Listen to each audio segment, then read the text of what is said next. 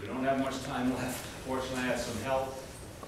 I sold life insurance. I sold a load of life insurance. Mike Stenhouse down here could attest to that. His father worked with me. Made a zillion. I was pretty good at selling life insurance.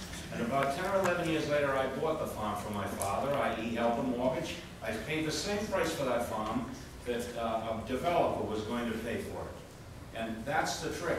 In order to get into the farming business today, in this state, not Texas maybe, but in this state, you've got to have something else to do, because believe me, you are going to suffer.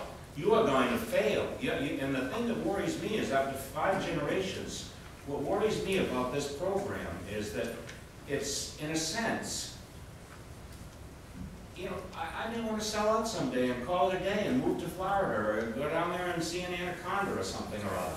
But you take like, the state is trying to steal the American dream.